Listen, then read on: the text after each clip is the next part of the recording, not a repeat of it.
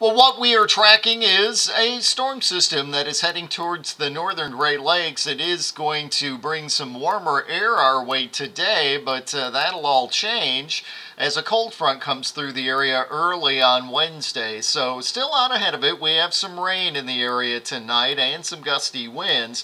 Once that cold front moves through, and that'll be just before the morning commute on Wednesday, the rain moves off to the east.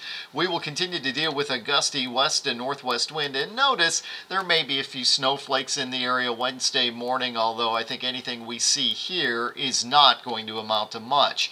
As far as those wind gusts, well, today not too bad. We'll have some gusts at times up around 25, maybe 30 miles per hour.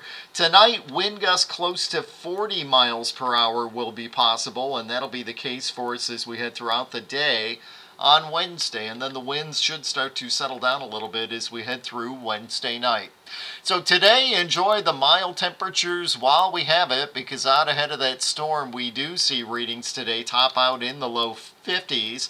We will have a lot of clouds around throughout the morning. In the early afternoon, those clouds may thin out a bit later this afternoon, but that clearing does not last too long. And the clouds are right back this evening with showers and even the chance that there could be a stray thunderstorm.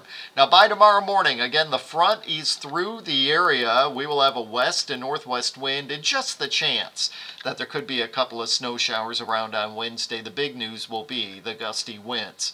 Our forecast for today, it's a mostly cloudy day and breezy. We see a high of 53 degrees. Now for tonight, we have some rain showers around, slight chance of a thunderstorm. Wind gusts tonight up around 35, 40 miles per hour. Our low temperature tonight near 40.